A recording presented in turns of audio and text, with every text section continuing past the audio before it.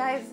So a while back, I got asked to contribute a recipe to a book project that somebody was doing. And the specifications of this were that for this recipe, it needed to be a part of your culture. It also needed to be something where you had like fond memories of it. And I was thinking for a little bit of time because, like, for me, I watched my mom cook a lot, but I don't think that cooking together was a big thing for us, at least while we were growing up.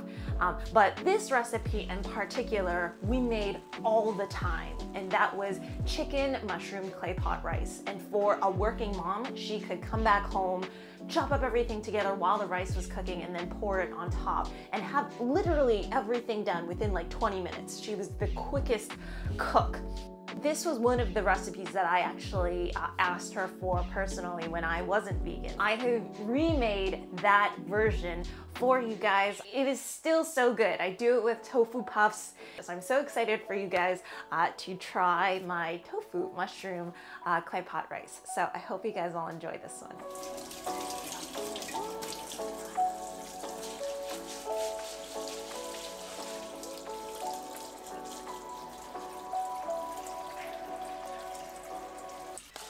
So I'm going to put in my rice.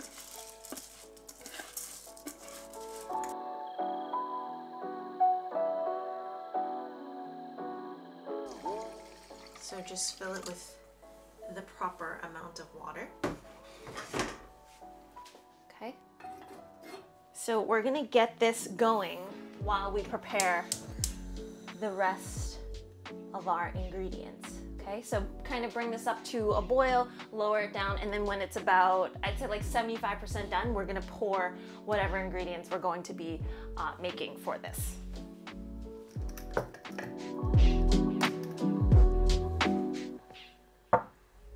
Okay, so now we're gonna prepare the topping. It could not be any easier. I have about 5 of these fried tofu puffs that I have boiled actually 2 or 3 times just to get like some of the oil and the grease off of them.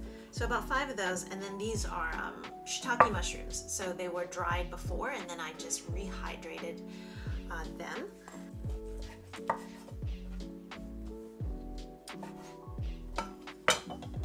There's that. And then with each of these, I generally cut them into probably thirds. I think it's just like a nicer size to bite into.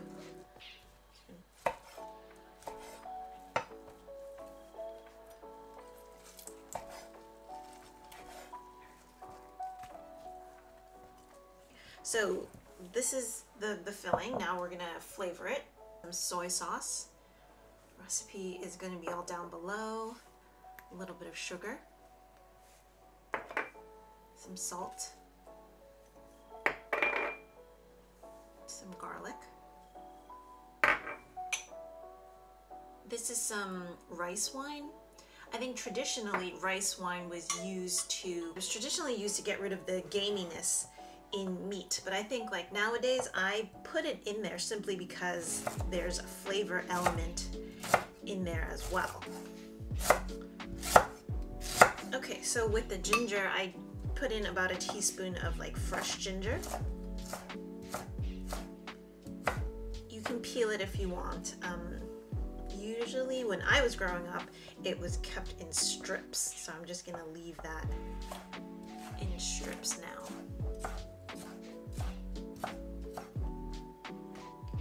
I have a tablespoon of cornstarch. And so what that's going to do is that's going to mix with all of the flavoring and then also a little bit of water from the rice as well. And you're going to get a really nice sauce from all of this. I can definitely see why this was a favorite of my mom's because she was a working mom. She came back home from the bank at around, I'd say like 4:30, and she wouldn't even sit down. She would get straight to cooking because I think if you sit down, as most working people know, you never want to get back up again.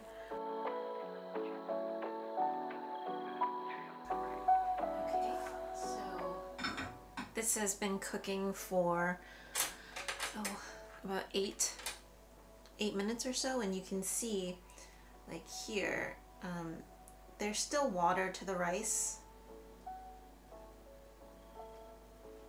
but it's getting to the bit where it's finishing off. So I'm gonna go ahead and put in my filling.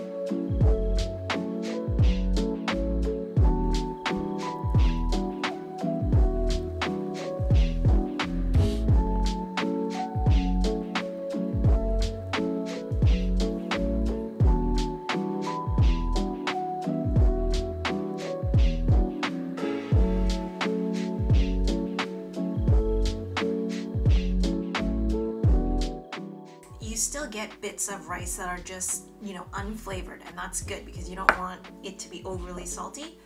But you'll also get bits of rice that have, you know, some of that sauce on it that looks so good.